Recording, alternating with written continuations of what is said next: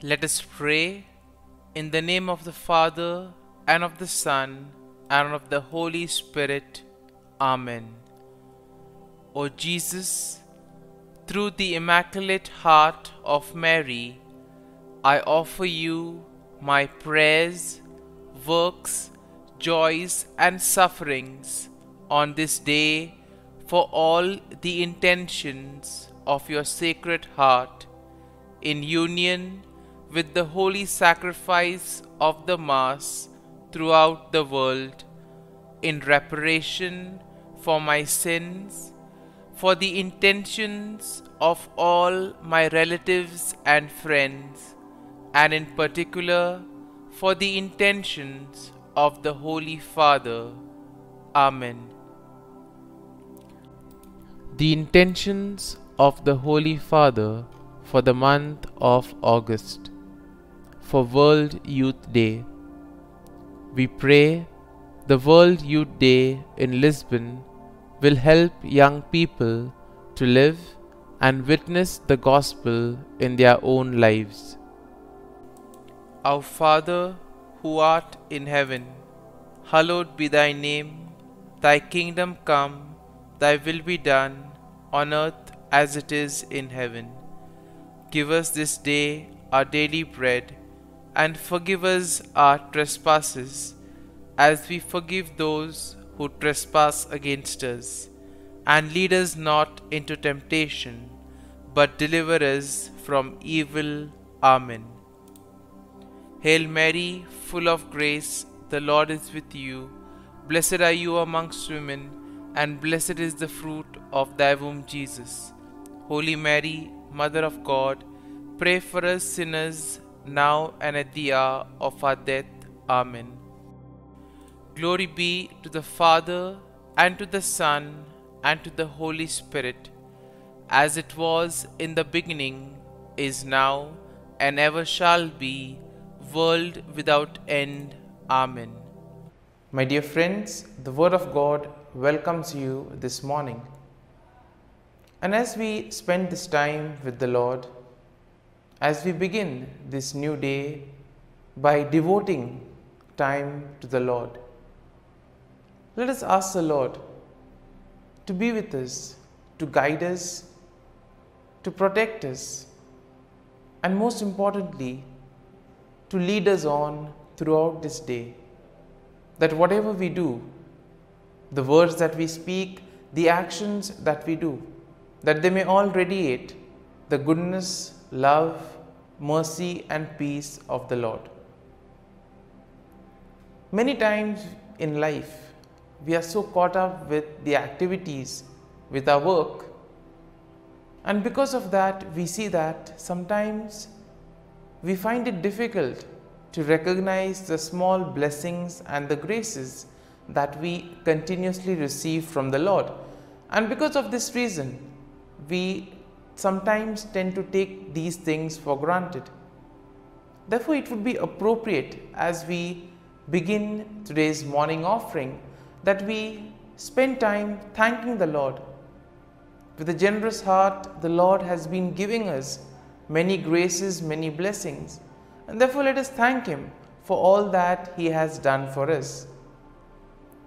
We begin by thanking the Lord for the gift of life, for giving us good talents, abilities. We also thank the Lord for the gift of our family members, friends, relatives, near and dear ones, and all those who have played a very important role in our lives. We see that these individuals have been ones who have shaped us and molded us. We are who we are because of their time, effort, and dedication. And therefore, in a very special way, let us pray for them and let us ask the Lord to bless them abundantly in all their endeavors. We also thank the Lord for the various opportunities that He has given us. Opportunities to make a difference in the lives of others, or opportunities to grow, opportunities to become better individuals. Similarly, there are also the experiences that we may have. There are some experiences which are really good, which we all want to cherish. But there may also be experiences that have been difficult, that have taught us a lot in life. It is these experiences which may have been harsh, which may have been difficult, but these have made us stronger, have made us understand better our purpose in life. And therefore we shall thank the Lord for giving us these strengthening experiences as well. We also thank the Lord for the gift of this day. We thank Him for protecting us, for guarding us through the night, and giving us the gift of this day, a day that will help us to probably complete something that was left incomplete, or maybe to do something that may make a difference in the lives of others. And therefore today, in a very special way, let us ask the Lord to be with us and guide us. And now we shall reflect and meditate on Psalm 51. As usual, we shall have a general overview of the psalm, and then we shall gradually enter into the details, trying to see a few verses and what they try to communicate to us. Now, Psalm 51 is a penitential psalm, which means that it is a prayer of repentance, and at the same time it is also a plea for forgiveness. It is attributed to King David, who wrote it after he was confronted by the prophet Nathan about his sin with Bathsheba. Now we see that the psalm will begin with David's plea for mercy and forgiveness. And overall, one can say that Psalm 51 is a powerful example of repentance and a plea for God's forgiveness. This psalm reminds everyone that our sin is not just an action, but it is an offense against God's holiness and righteousness. This psalm teaches us to acknowledge our sin, to ask for God's mercy and forgiveness, and most importantly, to seek a clean heart and a renewed spirit. The psalm also will show us the importance of teaching others about God's ways and leading sinners back to Him. And therefore we see that today's psalm is quite rich when it comes to aspects such as repentance and forgiveness. And the psalm begins with David acknowledging that he has sinned against God, and therefore he asks the Lord to blot out his transgressions. David confesses that his sin is ever before him and that he knows that he has sinned against God alone. Now moving along to verse number 4, we see that David will recognize that his sin is not just an action, but it's an offense against God's holiness as well as God's righteousness. And he acknowledges that God is just and righteous in his judgment and that he deserves the punishment that he is receiving. And therefore here we see that David takes responsibility for his action, and therefore he knows that whatever is happening to him is as a consequence of the sin that he has done. Moving along to verses 6 to 9, here we see that David asks God to cleanse him of his sin and to create in him a clean heart. It is here that David recognizes that only God can wash away his sins and can make him pure again. He also asks God not to cast him away from his presence, but to restore the joy of his salvation. Moving on to verse 10, we see that David asks God once again to create in him a clean heart and to renew a spirit within him, a spirit that is right, a spirit that will not mislead. And this is a plea for God to change David's innermost being so that he can live a life that is pleasing to God. And as we move along to verses 11 to 12, David asks God not to take his Holy Spirit away from him, but to restore to him the joy of his salvation. He recognizes that his sin has caused him to lose the sense of God's presence in his life, and that he longs to be restored to the right relationship with God. And therefore we see that our sin is something that takes us away from God. It drags us away. And therefore the more we sin, the more further we tend to go away. And David explicitly mentions this to the Lord. And then as we move to verses 13 to 17, here we see that David promises to teach others about God's ways and to lead sinners back to him. And here we see that David is not selfish, but he wants to get others to God as well. He wants to share the forgiveness and the repentance of the Lord with others. And therefore this is also part of everyone's mission. Through our words, through our actions, we are called to lead people to God, to help people follow the right path. And we see that here David also recognizes that God does not desire sacrifice, but a broken, contrite heart. Therefore the repentance that we have should be truly from within. That is what the Lord wants us. He doesn't want us to perform rituals, but He wants us to truly repent and mean every word that we say.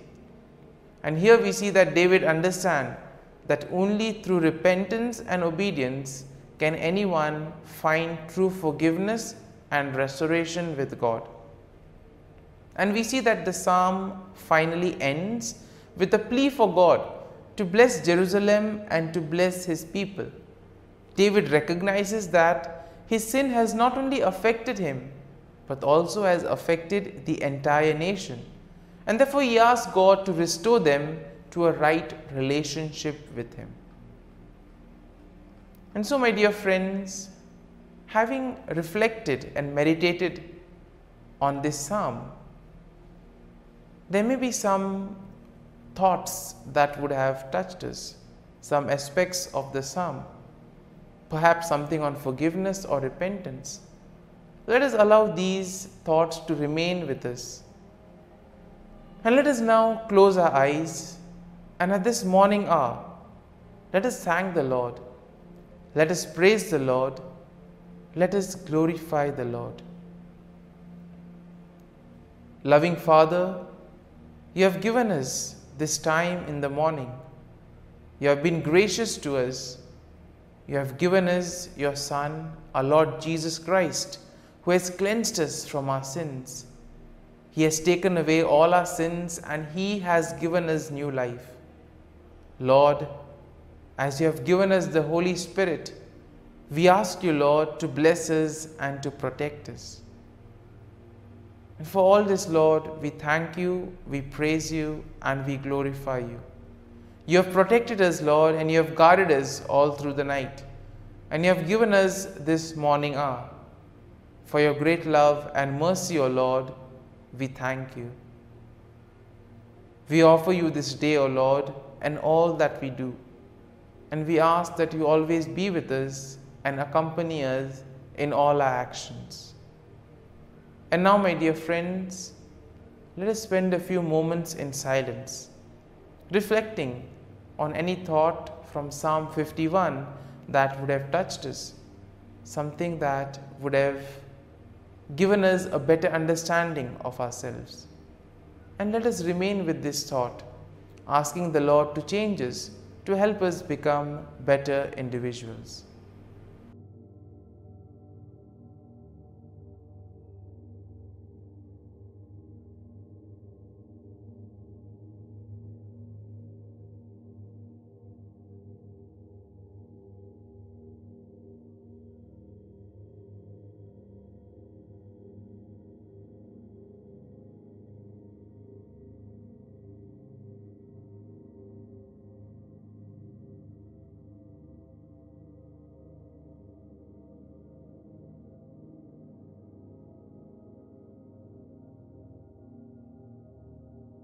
Prayer to Saint Michael the Archangel for protection. Saint Michael the Archangel, defend us in battle. be our defense against the wickedness and snares of the devil. May God rebuke him, we humbly pray. And do thou, O Prince of the heavenly hosts, by the power of God, thrust into hell Satan and all the evil spirits who prowl about the world, seeking the ruin of souls. Amen. Act of Adoration. O Sacrament most holy, O Sacrament divine, all praise and all thanksgiving be every moment thine. Saint Gertrude Prayer for souls in purgatory. Eternal Father, I offer Thee the most precious blood of Thy divine Son, Jesus, in union with the masses said throughout the world today, for all the holy souls in purgatory, for sinners everywhere, for sinners in the universal church, those in my own home and within my family. Amen. May the divine assistance remain always with us, and may the souls of the faithful departed through the mercy of God rest in peace. Amen. Glory be to the Father, and to the Son, and to the Holy Spirit, as it was in the beginning, is now, and ever shall be, world without end. Amen.